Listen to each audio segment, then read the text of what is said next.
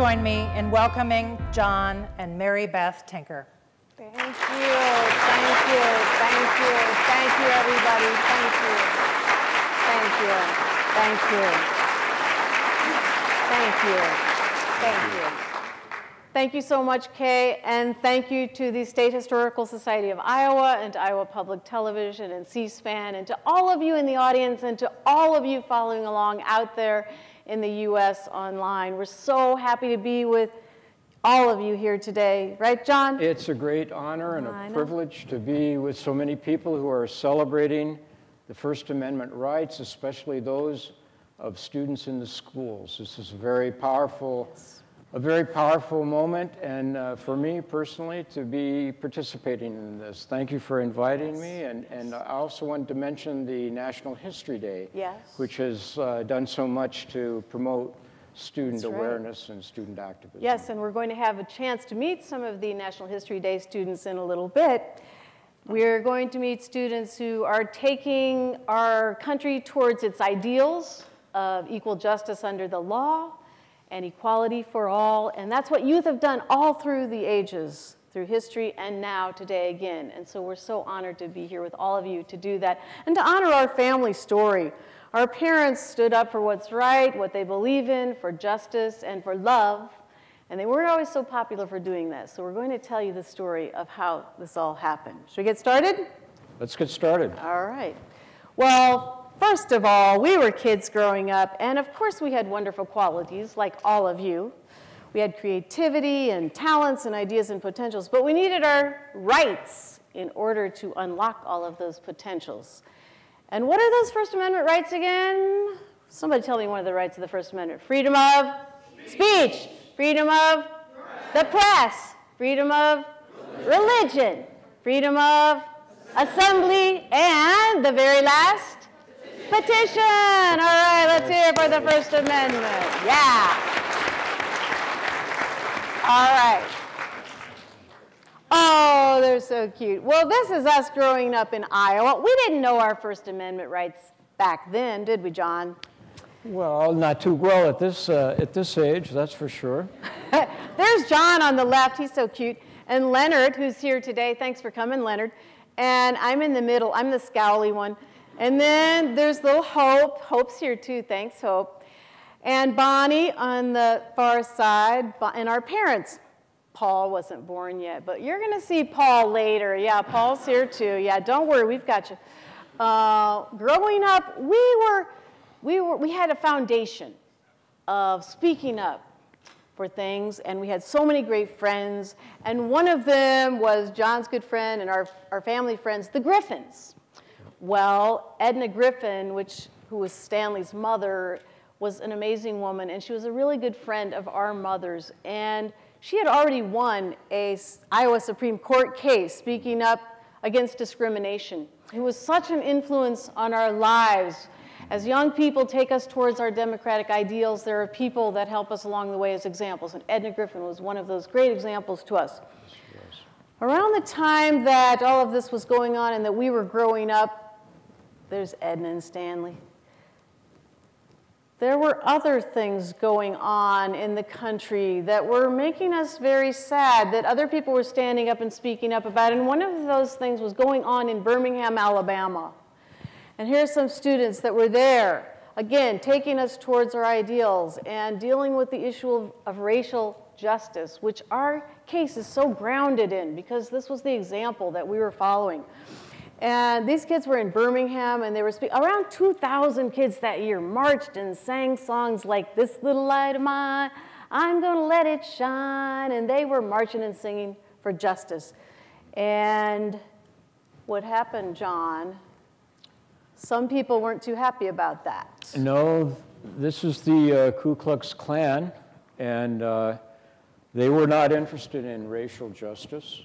They were interested in whites only, and the movement had to rise up to oppose that.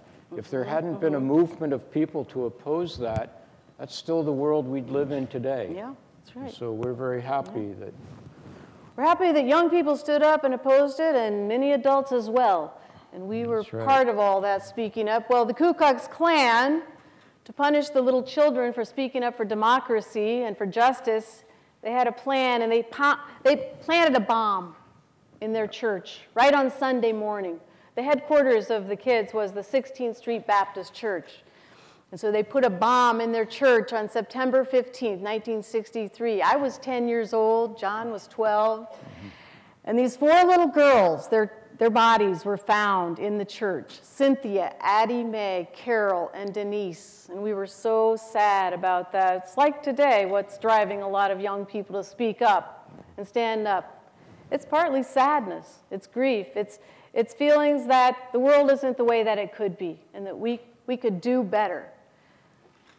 In Des Moines, Edna Griffin had started a group called the Congress of Racial Equality. And so people around the country had services to mourn for the little girls. And we had one here in Des Moines. You know, and yeah, we finally see our little brother there. There he is, Paul, right there. Yeah. Stanley mentioned that our families, that we grew up together, and that's true. Here you see our brother Paul. Yeah. This is Phyllis Griffin, Linda Griffin, Mary Beth Tinker, yeah, and our departed Bonnie. Our sweet sister Bonnie, who died in a bicycle. And I'm the photographer here. I will claim credit for that shot. Oh, I should have given you credit there, John. Photojournalist. Yay, photojournalist. Okay, so then that was the first time that we had a chance to wear black armbands, and that we experienced wearing black armbands for being sad. It's a symbol that goes way back through history. It shows that you're sad. And there's Phyllis and Linda and all of us girls wearing black armbands that day to show how sad we were about the Birmingham children being killed, and that we could do something about it. This memorial service took place right up at the Capitol, right at the plaza at the Capitol. We're about 2 blocks from there right now here in Des Moines. The next year was also an amazing year for young people speaking up and standing up. This time it was in Mississippi for Mississippi Freedom Summer. That summer, only about 3 or 4% of African Americans were registered to vote in Mississippi and throughout much of the South because of the terror of the Ku Klux Klan. So young people again spoke up and led the way, as young people do, to speak up for justice and equality and democracy. And it was called Freedom Summer, 1964. And our parents went down south to participate in that, and also did our older brother Leonard. Yeah, that's right. Because our father was a Methodist minister, and we later became involved with the Quakers. And so they said, don't wait for heaven to put your values into action. Let's just do it right now on earth. Let's take action to speak up for love and all those things we preach in all religions. And so these people were doing that, putting love into action and also speaking up and using their First Amendment rights. Well, when they got there, 3 of them immediately disappeared. Cheney, Schwerner, and Goodman. Andrew Goodman, James Cheney, and Michael Schwerner. And everyone suspected that the Ku Klux Klan had them, but they kept searching and searching for them. And on August 4th, the FBI found the bodies of Cheney, Schwerner, and Goodman. It was a very, very sad time that summer. And on the very same day, something else very sad happened that was going to change so many lives in the United States forever. Off the Gulf of Tonkin, off the coast of Vietnam, a U.S. Navy ship claimed that it had been attacked. And it turns out it hadn't been attacked, but it didn't stop the U.S. Congress from voting almost unanimously to send thousands of troops to Vietnam. And that's really when it got started. It was already going on, but more in secret by Lyndon Johnson. But after August 4th, and all of this was going on at the same time in those mighty times that are so much like our times that all of you are living in today. Well, students in Mississippi didn't think that was right. And they spoke up, and they used their First Amendment rights. And they wore these buttons to school that said, "One man, one vote, SNCC, Student Nonviolent Coordinating Committee." And they were suspended from school for doing that. It was a black school. It was a segregated school of black students, and they were suspended, and a court case started working its way through the courts. It was called Burnside versus Byers.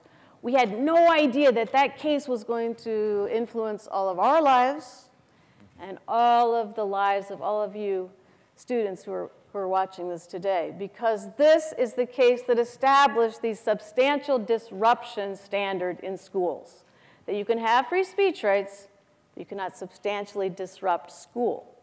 Because these kids in Mississippi eventually won their case, and the court said that they should have had the right to wear those buttons and to use their First Amendment rights because they didn't substantially disrupt school. And that's where that standard comes from. But there were also sad things continuing. Now on the news, what did we see here, John? Well, this is a picture from the war in Vietnam. During the war in Vietnam, we were confronted with pictures like this on our television sets every night. And there were pictures of people that had been napalmed, pictures of villages that had been burned down. What was napalm, by the way? Can you tell what that was? Napalm is a gasoline that's had things added to it to make it like a jelly. So when the bomb blows up and this jellied gasoline sprays out, it sticks to your skin and it burns you up. It sticks to everything. It burns up your homes. It burns up the people. Burns up the mothers and the babies, too. And we saw it every night.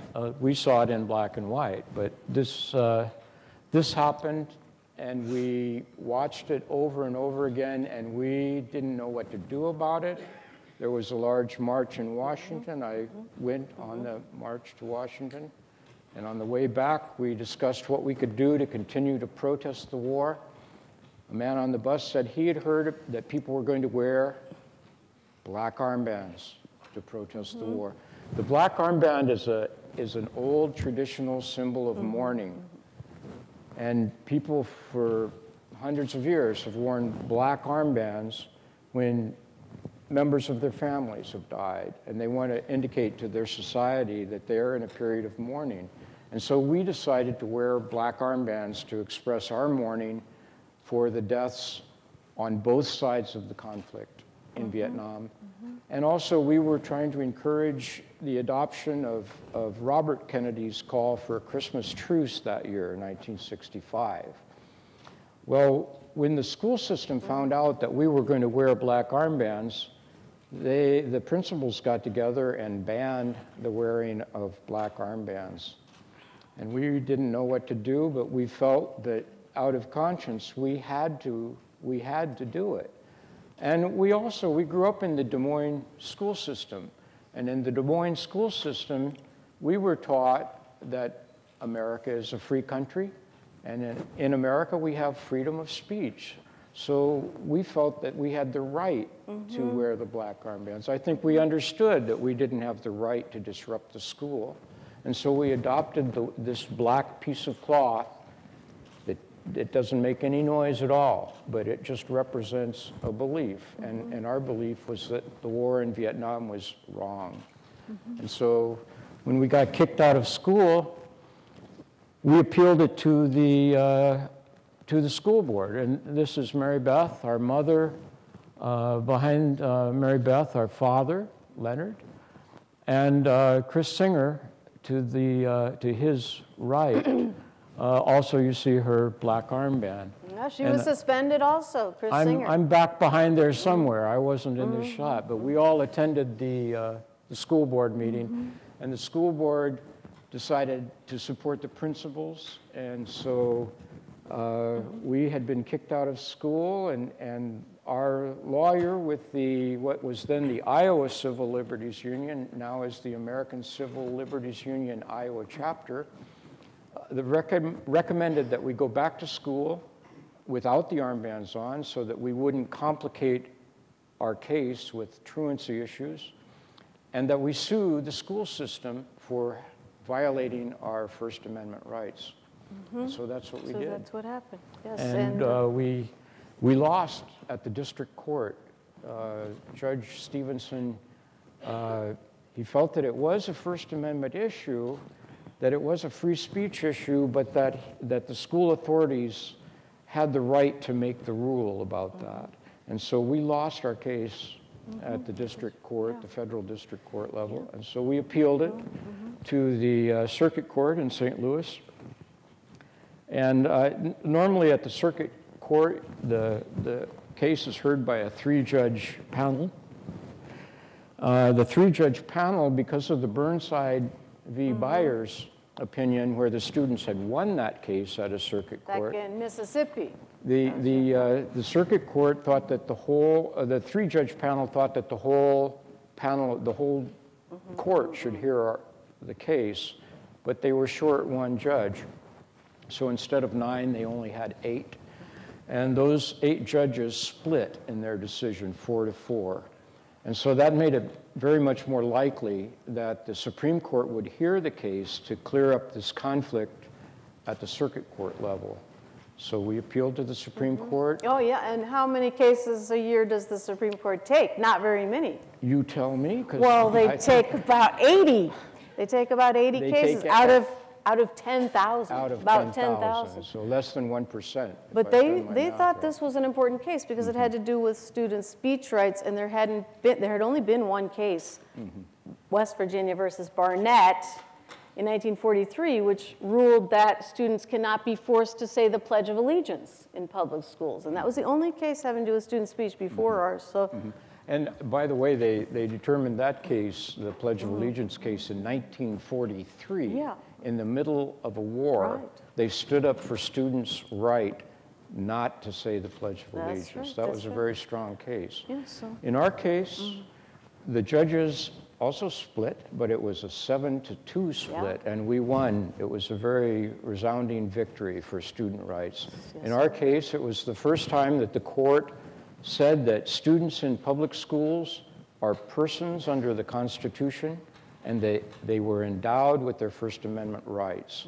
And so that has been the rule now for the past almost exactly 50 years. And it has really empowered student voices. In our case, it was written, or the majority opinion was written by Justice Abe Fortas. And he rallied, in his opinion, all of the arguments supporting free speech in a democracy. And it's a really wonderful decision. If you have the opportunity, please look that up and read Abe Fortas's decision in Tinker v. Des Moines, because it's a very strong argument for freedom of speech. And beyond that, he argues that in the schools, it's especially important because students are going to grow up to be voting citizens, and it's important that students not think that we believe in the First Amendment, it's just window dressing, but we don't really believe it, that we be sincere in our belief and our support for the First Amendment. So it's a very strong opinion. Well, not everybody was so happy about us speaking up and standing up for peace, and some of them even sent us some mail, like this postcard, saying that they hate us and that we were communists, and they threw red paint at our house, and a lady even called me and threatened to kill me. Others stood up for us, like Lieutenant Corporal Harry Corey, who said that we should have our First Amendment rights. And this is around the time that we actually lost. I'm not sure why we're smiling, but that was at the appeals court when we lost the case, and Chris Eckhart was there with us as well, the 3rd plaintiff. And then the happy day, February 24th, which we're celebrating this week, and we're celebrating all year. 2019 will be the 50th anniversary of this day when the Supreme Court said by 7-2 that neither students or teachers leave their First Amendment right to free expression at the schoolhouse gate. And one of my favorite parts of the ruling is that students are persons. Yeah. Do you like being persons, everybody? Kind of nice. Yeah, who likes that? Come on, here, let's hear it. Yeah. Yeah, there's just nothing like being a person with the responsibilities and the rights of the Constitution in our democracy. So it was a great day for young people all over the country, and we're celebrating that today. So thank you all for being here with us to help celebrate. We're going to open it up, I think, soon for some questions and your comments. Thank you, everybody. Here's to the First Amendment. All right.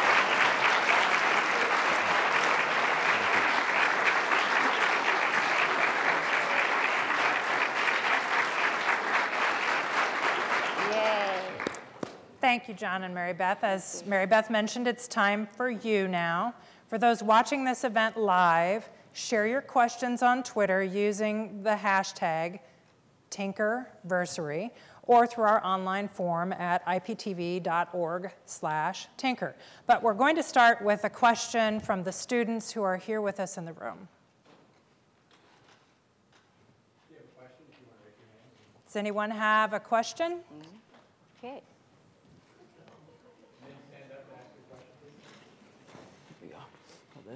All right, my name is Hyde Holman. Oh, I'm talking to this. I'm from Sioux City West. I was talking to my teacher earlier during our lunch period, and he brought up an interesting point, and I think it kind of goes along with the First Amendment. In these more modern times where social media is used more now to cause, whether it's like assembly for a protest or anything like that, how does that play into the First Amendment to you guys? Social media, it's so important, a great way to speak up and stand up for things that you believe in. And the courts there hasn't been a case at the Supreme Court having to do with students' speech and social media. There has been a case around adults and Facebook, and the court was very protective of the man's rights in that case. But I think it's only a matter of time before a case does make it to the Supreme Court. Of course, with social media, we want to be respectful with how we use that, because we want to use our rights to make the world better and not to make it more dangerous. Yeah. I would like to say something regarding speech generally, and it applies to social media, because a lot of the questions around social media speech have to do with implied threats and harassments. And I think that you're going to find that speech is distinguished between speech which is expressing an idea and speech which is more or less an assault. Now, currently an assault is defined as a physical assault, but if you've ever been verbally assaulted, you understand that it has a physical effect. And hate speech can have a physical effect, and it can also encourage violence, real physical violence. So my view and my expectation is that speech will be distinguished more between, for instance, I can't walk into a bank and say, give me your money, and then claim that, that was free speech. I can't rob a person with my speech. And likewise, I think it's going to be distinguished between assaultive speech and speech which is actually conveying an idea. There is no legal definition of hate speech, and I believe, along with many others, that the limit to speech that is not covered should be physical violence. And so in schools, it's a little bit different because we have to maintain an environment there where everyone feels safe. So certain cases, there was a case in San Diego where a student wore a shirt that said, "God is ashamed of your homosexuality." And the courts ruled against that, saying that that impinges on the rights of others. Because in the Tinker ruling, there are two things that the court said students still cannot do with free speech. Number one, substantial disruption of school, and that comes directly from the Mississippi Burnside case. And number two, impinge on the rights of others, whatever that means. And that's been debated ever since. But sometimes the courts can curtail your right to free speech because they say that it can impinge on the rights of others. So let's hear another one. At the lower court, some of the social media cases have been regarding claimed disruption in the school because of speech which occurred on the internet.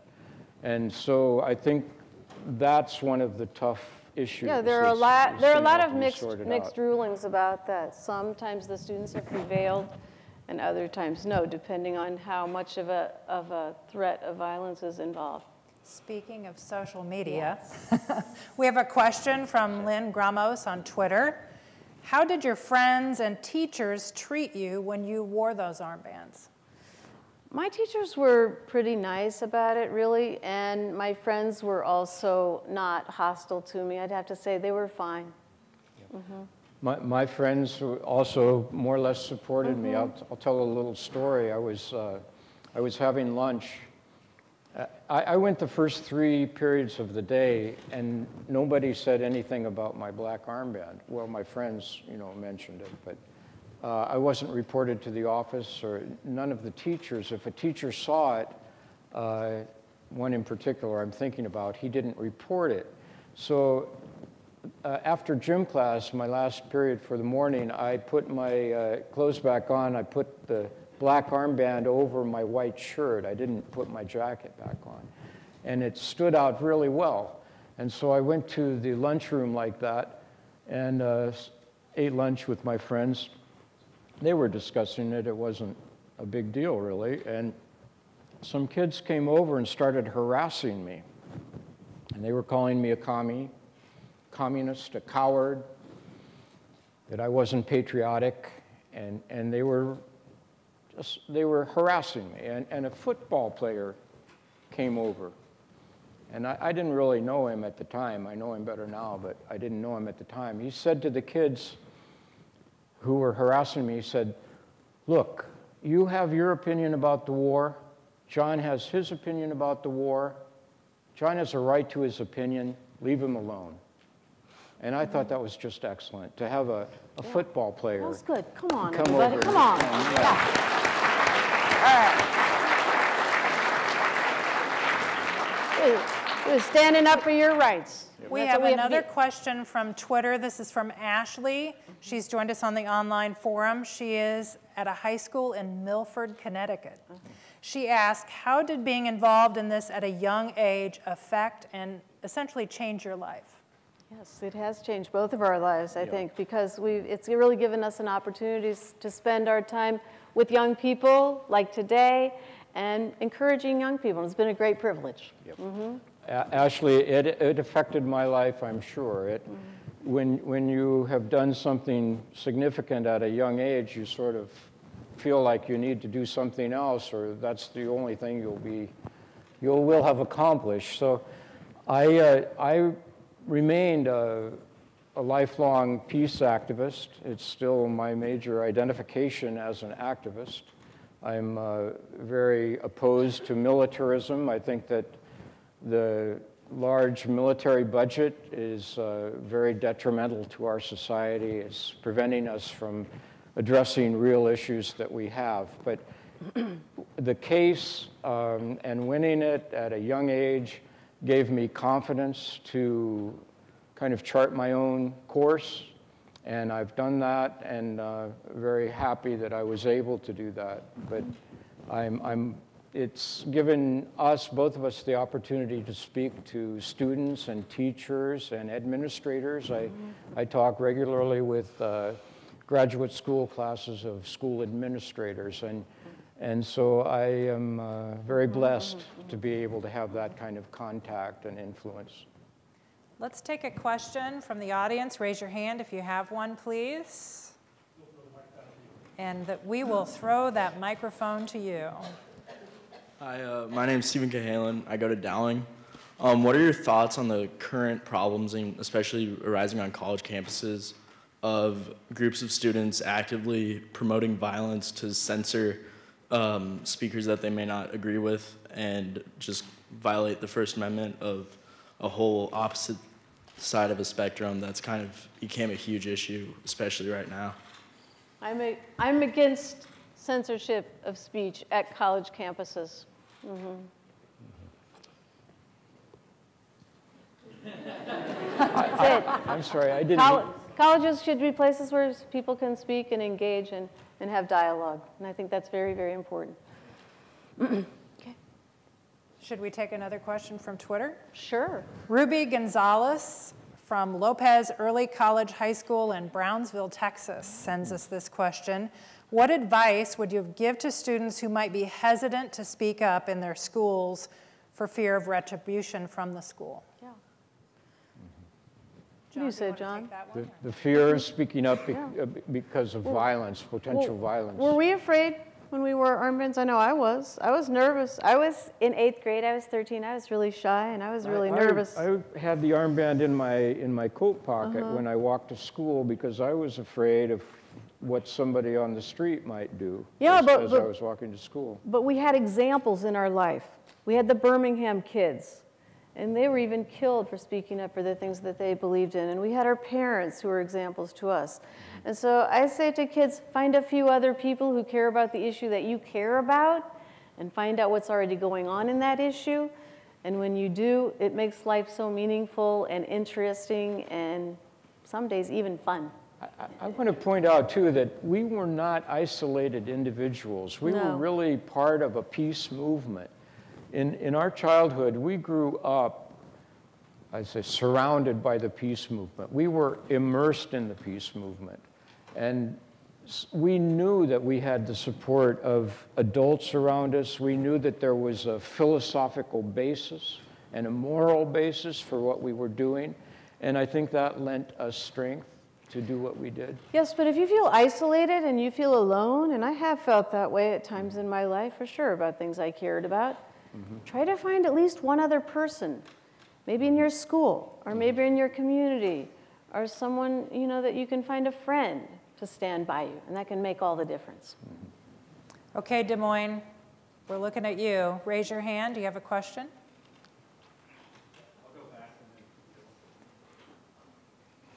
The microphone has been thrown. Hi, I'm Michael Rosenberg from Hampton Dumont, and I wanted to know, what was your reaction you got from the community over your protest? Some people in the community were very supportive, and some were very angry. They misunderstood the idea of patriotism, I think. Some people think that patriotism means just following the policy that your government, politicians, et cetera, have decided. And that's where the school board president made his mistake also, or a Niffenegger. He came out with a quote in the Des Moines Register saying that our government has made a decision about Vietnam and we should follow it. That's not democracy. And really, this is a story of journalism also, because there were so many journalists that spoke up and covered this case. But no, our role in democracy is not to just follow what has been decided. It's also to think about things and to criticize the decisions of politicians and the government when we feel that it's gone astray. In 1965, by the end of 65, the war fervor had really been whipped up. And the people were being told by the media that if we did not stop the North Vietnamese, that they would be attacking California. It was called the domino theory. And so people whose information was only coming through the established media channels and that were receiving most of their information via the White House or the State Department, they felt that we were destroying their country. And they were afraid of people like us. And that's why there was so much anger directed toward the peace movement. You cowards, you communists, how could you do this to our country?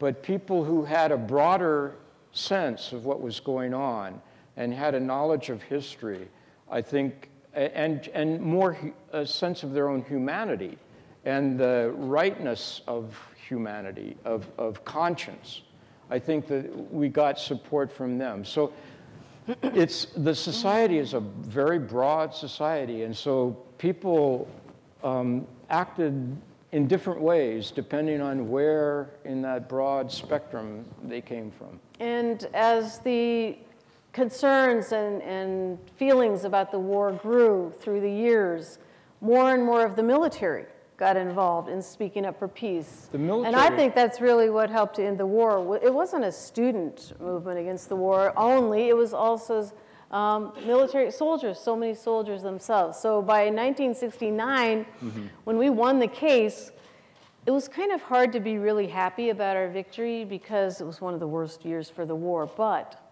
so many soldiers by then were also speaking up about peace. So it wasn't, The soldiers were coming back and they knew what the war was. They knew the truth. They had been, they'd seen it, they'd witnessed it with their own eyes. And so the soldiers that came back and said, no, this is not like we're being told it is, they really did swing a lot of the public. And by 1969, the broad center of the curve had shifted much more toward the anti-war position. Yes. We have a question from Mary. She submitted this form online at iptv.org/tinker. She's from Christopher Columbus High School in Miami, Florida. Which free speech issues still exist today and actually surprise you, even as we honor the 50th anniversary of Tinker v. Des Moines? To me, it surprises me how the rights of the First Amendment are unequally applied so much today. And as I travel the country, for example, speaking about journalism, and it's actually Scholastic Journalism Week this week, so we're celebrating that. And so many students don't have journalism at all. And so there's an inequality about that. And that's what really surprises me the most. If you go to more upper class schools or students with more white students, they're more likely to have free speech rights and journalism and all of the 5 rights of the First Amendment. That surprises me, but there are students around the country that are working on that, and so many of them are also journalists, and we have a number of journalists here today, student journalists from Florida, from Texas, from Arkansas, from Iowa, and so everyone's working on that. You know, it surprised me to read recently in the news, I forget where it was, somebody here will know, that a student was arrested for not pledging allegiance to the flag. And now that surprised me. Well, can I just say, in all fairness, the school has said that it wasn't for not saluting the flag, it was for the disturbance, the substantial disturbance. But I mean, I have strong feelings about this myself, and I think that the police were wrong. I know that the teacher that was involved in that lost her job. Yes, that's right. And that's a consequence of the school system understanding that the student did have rights. And that gives me a great deal of pleasure to know that the school system is more aware of that these days. Yes, definitely. And it's also, I think, an example of over-policing in the schools, and that's an issue of the American Civil Liberties Union today. The American Civil Liberties Union goes to the Supreme Court more than any organization, and they helped us, and they're helping students today with issues exactly like that. We'll take another question from our audience here in Des Moines. Which student is going to get the cube? I have it. Good. Hi, my name is Ulysses. I'm a student at Dowling Catholic. I was just more curious as to how you achieved the funds to go to court. You mentioned it being about 4 years long. Did you receive donations? Did you pay out of pocket? How did you achieve the funds? As far as the funding, the American Civil Liberties Union, the way that they conduct a lot of their cases is with pro bono lawyers. In other words, lawyers who donate their time. And we had a wonderful young lawyer named Dan Johnston who was not only good at arguing the case, but also very good at helping us to feel safe and secure, which was a problem at that time because a lot of people were threatening us. So yes, that's how we had no money. We had a large family, and through the help of the American Civil Liberties Union, we were able to proceed. Our lawyer passed away a few years ago, but he always added that he was a very young lawyer at the time. I believe he was 29 years old when he won a Supreme Court case. And he said, if you win a Supreme Court case at that age, the rest of your career tends to be anticlimactic. We have a question from Kevin, submitted it online, from Lopez Early College High School in Brownsville, Texas. How did you feel when you presented your case to the Supreme Court not knowing how they were going to rule? Well, we didn't do that ourselves personally. We testified at the trial court here in Des Moines at the federal court. I testified first, and I was a little nervous, but I wasn't excessively nervous. I had an audience full of adults and students who I knew supported me. And it was an interesting situation. Our lawyer was very good and very friendly, and he was able to make us feel comfortable on the stand. The school board attorney was not so friendly. He was really trying to rope us into saying something that would be detrimental. But honestly, I felt like I could anticipate exactly where he was trying to get me to go, and I could avoid that.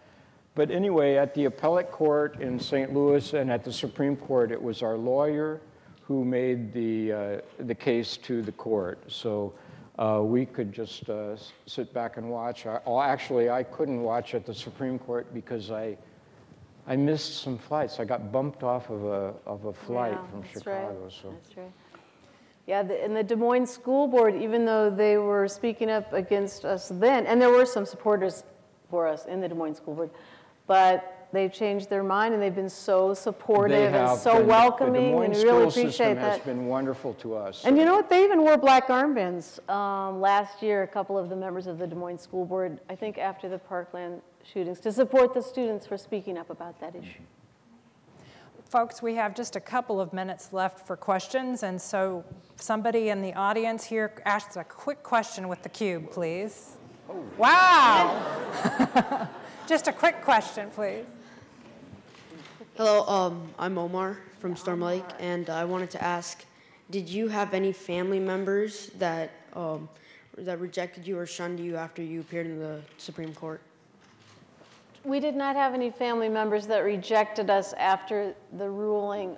Some people were kind of mad about it, but not too many.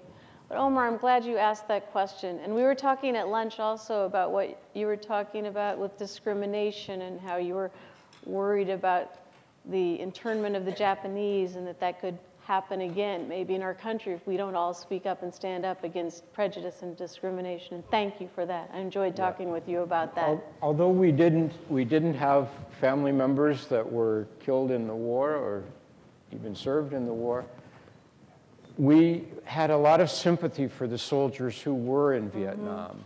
Yeah. And I always want to make that distinction because you're going to hear me talk against militarism, but I'm not speaking out against the soldiers. I view the soldiers as another victim of the militarism that is so strong in our society. And I have a lot of sympathy for the people, and I have a number of friends who have been soldiers. I think that wraps up the question portion. Okay. I think back to you, Mary Beth. Thank you. Thank you, everyone, for your great questions and comments. And you are the future. I know any number of adults have told you that before, but it's really true. And you're also the present. And you're the present, and we're really counting on you. Yeah. We really are. Yeah. So go out there and make the world a better place. Yeah. Thanks, everybody. Thank you so much, everyone.